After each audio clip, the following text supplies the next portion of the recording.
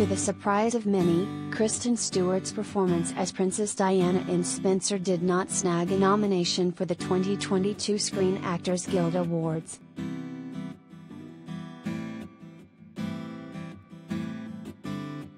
The 2022 Screen Actors Guild Awards nominations were announced on Wednesday, January 12, and Kristen Stewart was surprisingly left off the list. The 31-year-old star wasn't recognized by the acting union for her critically acclaimed performance as Princess Diana in Pablo Larrain's film Spencer. Kristen was expected to be nominated by the SAGs for Best Actress. Instead, that category's honorees are Jennifer Hudson for Respect, Olivia Colman for The Lost Daughter, Nicole Kidman for Being the Ricardos, Lady Gaga for House of Gucci, and Jessica Chastain for The Eyes of Tammy Faye.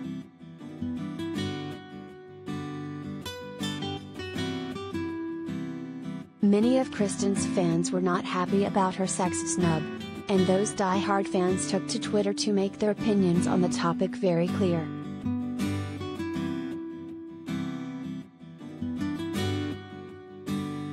Out of every actress that could have been snubbed, they had to choose the best one out of the lot.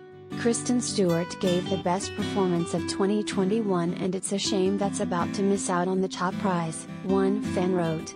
Another Twitter user called Kristen's snub a disgrace, while someone else said, Kristen Stewart missing out at SAG is a huge shocker.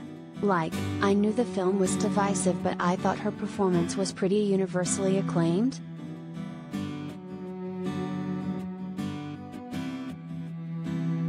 Related gallery.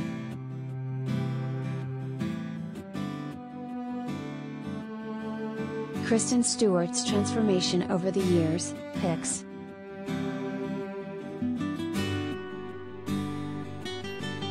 Fans also expressed their concerns that Kristen's SAG snub will mean she isn't nominated for the 2022 Oscars. Hate to say it, but I honestly don't know how Kristen Stewart can still pull off the Oscar win now, and I guess I should start mentally preparing myself for the fact she may not even be nominated, one fan said. Another pointed out that only two stars, Christopher Waltz for Django Unchained and Marcia Gay Harden for Pollock, are the only actors to be snubbed by the SAGs but then win an Oscar for the same role.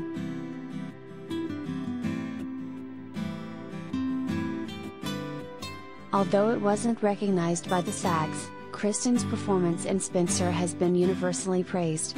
She scored a nomination at the Golden Globe Awards, where she lost to Nicole Kidman, as well as a nomination at the upcoming Critics' Choice Movie Awards.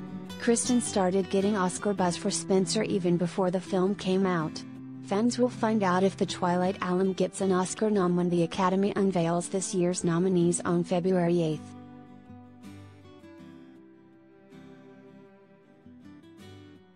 Directed by Pablo Larrain, Spencer is inspired by 3 days in Diana's life, as she navigated the difficult decision of divorcing Prince Charles, who is played by Jack Farthing. Kristen previously revealed that she started working on her British accent months before shooting the film, which came out on November 5.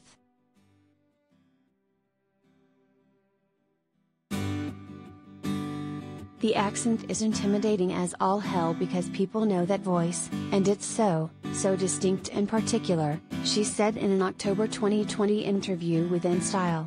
I'm working on it now and already have my dialect coach,